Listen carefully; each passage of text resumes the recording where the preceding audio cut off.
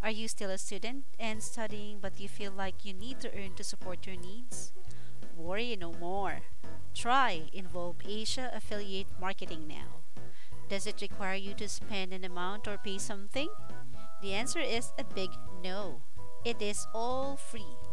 All you need to do is to create an account. Further, the good thing is you can monitor your account anywhere you want since it has mobile application already available. Want to earn while studying? Then try it. Link is here in my description box. Happy earning!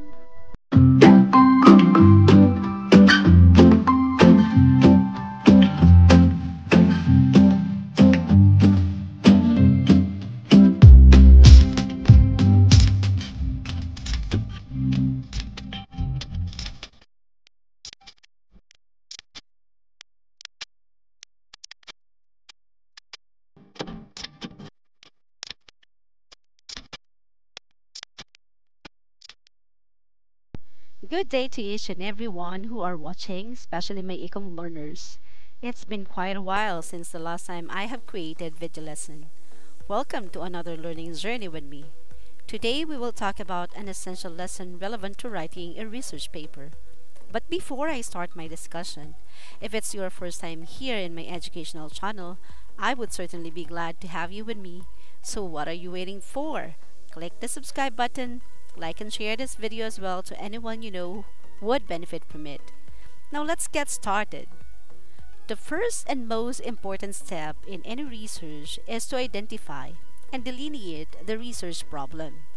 And when we talk about research problem, remember that it is an area of concern, a gap in the existing knowledge, or a deviation in the norm or standard that points to the need for further understanding and investigation.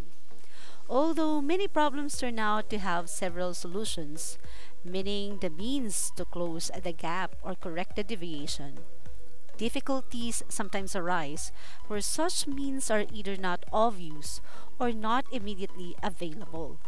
This then necessitates some research to reach a viable solution.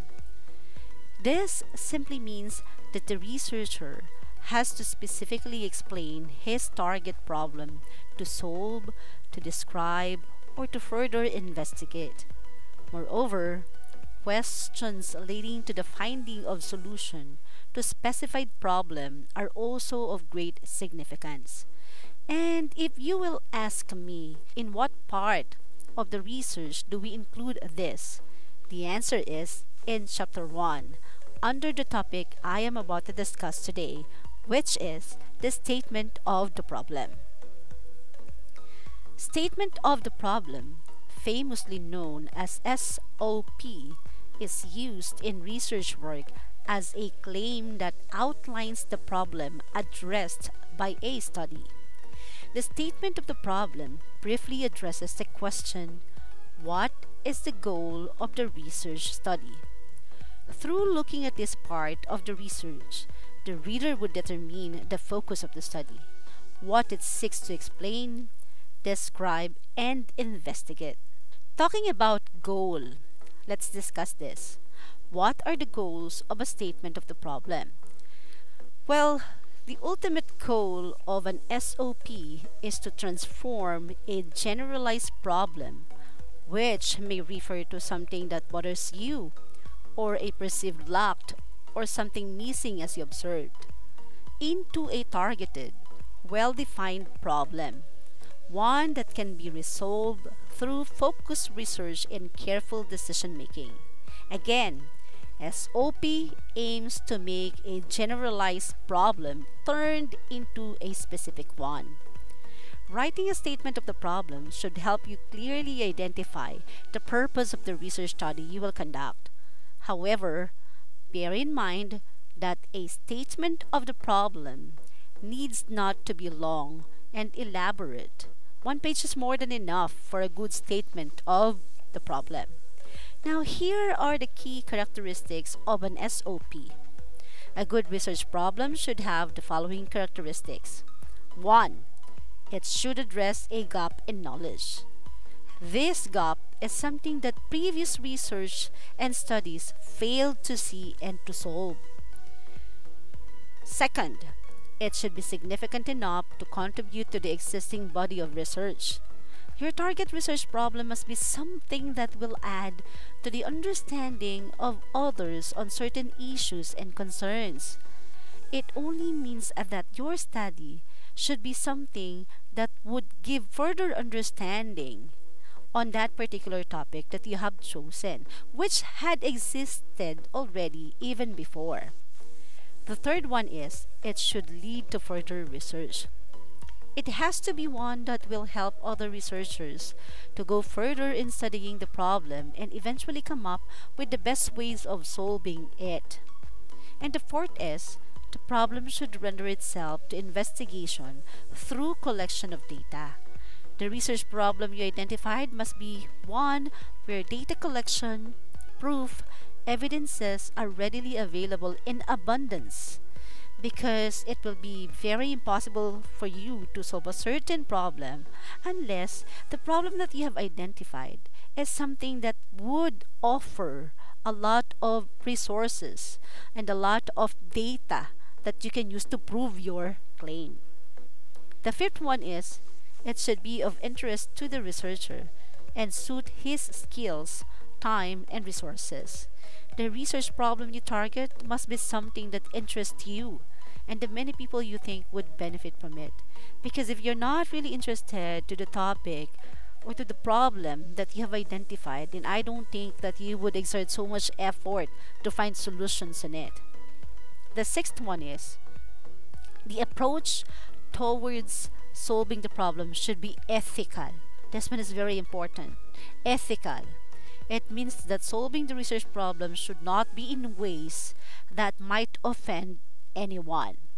So you have to pay respect to the people that you would possibly be interfering with as you try to solve your research problem. And those are just some of the characteristics of your S.O.P. Let's move on to what is the format for writing a statement of the problem. A persuasive statement of problem is usually written in three parts. We have part A, which we consider as the ideal. Ideal because it describes a desired goal or situation, and then it explains how things should be. Part B is the reality, because it is going to focus on the condition that prevents the goal to be achieved. It explains how the current situation falls short of the goal or ideal. And part C is known as the consequences. Here, you identify the way you propose to improve the current situation and move it closer to the goal or ideal. Meaning, here you state the action that you are going to take so as to solve the research problem that you have identified. Now, let me show you examples of statements 1, 2, and 3, or statements A, B, and C. For part 1, the ideal, wherein you're going to state the situation and your goal. Practical Research 1 is a senior high school subject requirement that focuses on developing the learner's skills and capability to conduct qualitative research. Through this subject, students are taught the basics of crafting research paper, centers on solving classroom problems, school needs, and even community concerns affecting the education field. Moreover, their research literacy and skill will be enhanced through the subject. If you have noticed in this statement, the situation that we are dealing with is the Practical Research 1 as a requirement of the senior high school student. And the goal is for the students to enhance their research literacy and skill through this particular subject offered in the senior high school.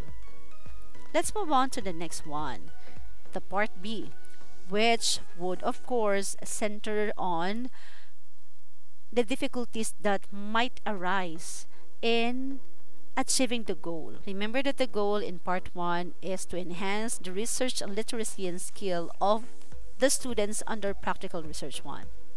Considering the value of research, it is a sad plight that most students look at it as a burden on their shoulder, as they believed it consumed so much time to work on one.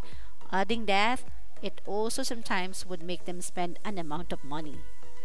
So according to this statement, it is sometimes hard to teach practical research one and to encourage students to conduct a research because they consider it as something which is very difficult because they have to spend so much time and effort in making one, and that sometimes they would also spend an amount of money. So those are the difficulties mentioned under this statement. Now let's have the statement number 3. To ensure that students develop research literacy and acquire the much needed skills in writing a research paper, this study aims to provide teachers effective strategies to them. By utilizing the flipped classroom scaffolding technique, students will do away with their perceptions that research is a burden and a difficult task. So here, in the last statement or statement number 3, you would see the solution suggested by the researcher in order to somehow motivate the students to love writing a research and for them to enhance their literacy or research literacy and skill. And that is through the use of the flipped classroom scaffolding technique of the teachers who are teaching practical research 1. The target, according to the statement, is to come up with a teaching guide wherein teachers would be using effective strategies to encourage students to somehow write research paper.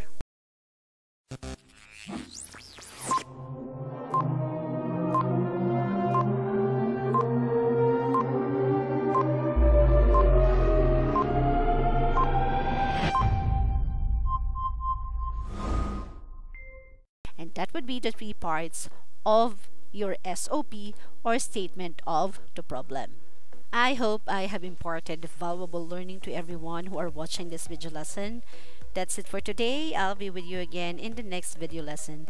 Thank you for watching, and always remember that happiness is a choice. So let us all always choose to wear a happy heart.